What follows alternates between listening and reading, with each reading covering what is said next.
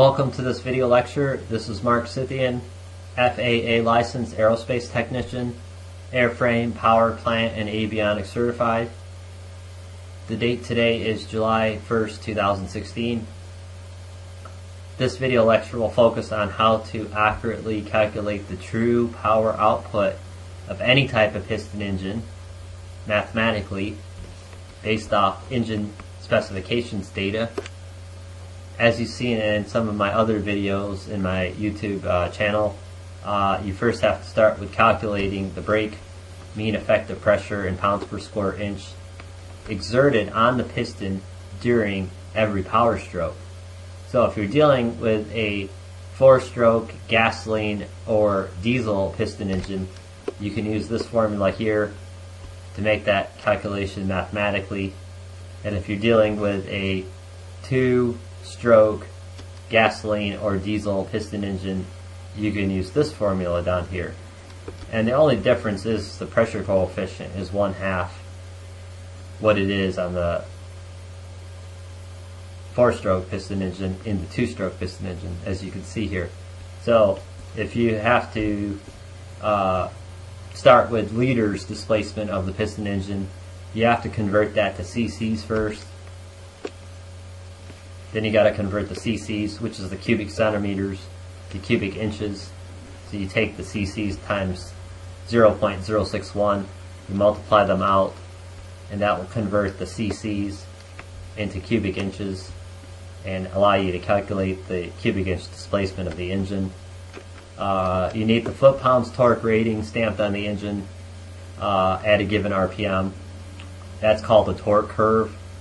Any RPM greater than or less than that RPM, the foot-pounds torque will drop the twisting moment at the crankshaft.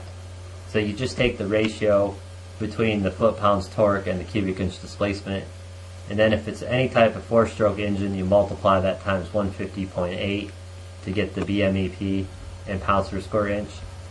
And if it's any type of 2-stroke piston engine, you do the same thing, except you multiply it times half the pressure coefficient of the 4-stroke, and the 2-stroke it would be 75.4. Once you get the BMEP, you can calculate the brake horsepower by first entering in the BMEP in pounds per square inch, multiply times the piston stroke length in feet. You got to take the inches piston stroke and divide it by 12. Then use the formula for the area of a circle, pi r squared, to calculate the piston head surface area in square inches.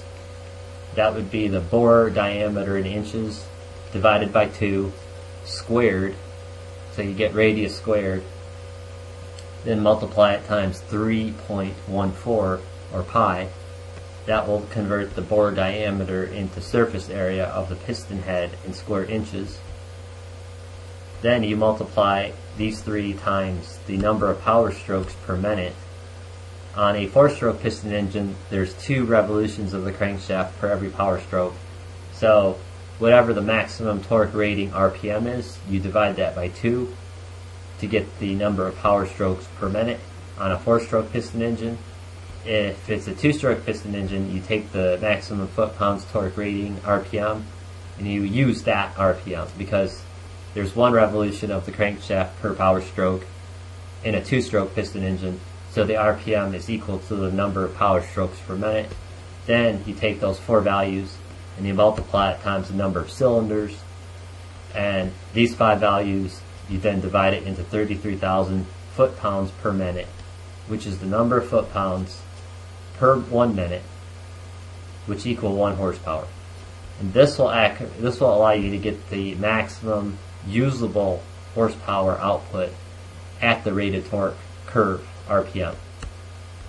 In terms of the efficiency, this is kind of important because that's the ratio of the amount of usable power output divided into the amount of power delivered into the engine in the form of burning fuel. So the trick is to convert the thermal energy released by the fuel into its mechanical power equivalent. So you can use this ratio here, 1 BTU per minute heat output. That means 1 BTU of heat released over a minute in the form of burning fuel is equal to 17.6 watts of power mechanically. And of course, 746 watts of power is equal to 1 horsepower, which is also equal to 550 foot-pounds per second. If you multiply 550 foot-pounds per second times 60 seconds, you get 33,000 foot-pounds per minute. And this is the fractional reference equivalent to use when dealing with RPM, revolutions per minute. So the gasoline heat energy content is 20,000 BTU per pound, fuel density 6 pounds per 1 US gallon, and diesel is 19,300 BTU per pound at 7.1 pounds per US gallon fuel density. So you basically should measure the fuel economy or the pounds per minute fuel consumption, and then from that point on you can figure out the thermal efficiency.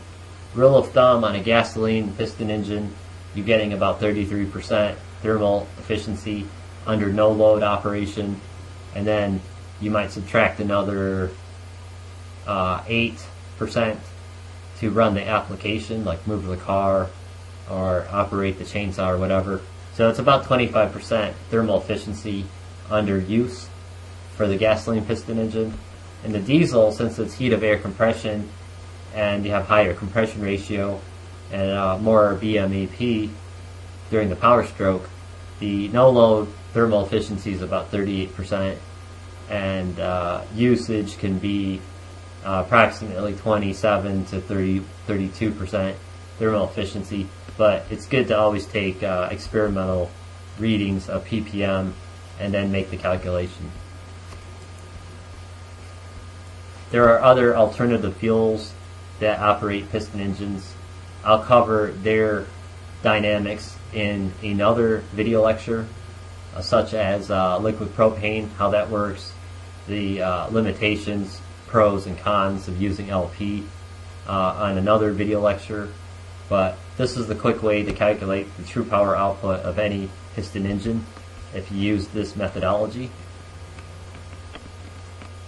Lastly, the horsepower that they stamp on the engine, if it's just HP, that is not the actual power you get to use, because HP refers to indicated horsepower, which is the total power involved in the entire engine, including the power lost to keep the engine running, plus the usable power that remains at the crankshaft at a certain RPM. It's the brake horsepower you want to focus on, the bhp, and if it's not listed, then you have to start with a foot-pounds torque at given RPM torque curve rating. You have to really use the torque and then go from there to figure out the BMEP and the bhp. So the brake horsepower, if it's not listed, then the engine manufacturer is not really telling you the true horsepower output that you get to use. And of course the friction horsepower, that's the power lost to keep the engine running at a certain RPM. And the brake horsepower is the usable horsepower that is available at the crankshaft at a certain RPM. Thanks for watching this video and have a great day.